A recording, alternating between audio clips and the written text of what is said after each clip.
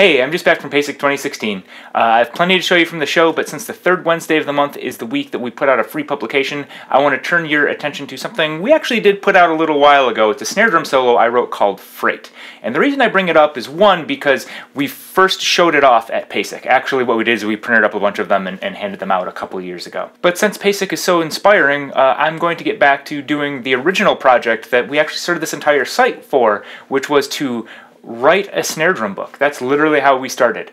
Drew and I started meeting on Tuesday nights to start talking about writing a book. And what our book was going to be was snare drum solos for contests like solo and ensemble for the young player. Usually those types of solos are either way too hard or way too short. Freight is a very simple snare drum solo. It is nothing but 16th notes with 2 quarter notes in there, some dynamic changes, and heavy changes in accent patterns. It's all about learning how to accent. This solo will take you nowhere if you can't play the accents. Okay, so I'm going to play it for you. If you want to follow along, there's a link in the description. You can also find it on our website, musiciansnotepad.com.